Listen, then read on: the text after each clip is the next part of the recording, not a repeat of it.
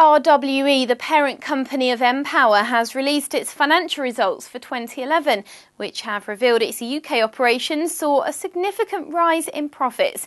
It reported returns of £313 million for npower, up from £232 million the previous year, a rise of 34%. The firm said the rise was down to higher income from its power generating operation and greater cost savings. Last October, it hiked prices for gas by 15.7% and electricity by 7.2%, though it confirmed a drop of 5% in gas tariffs in January.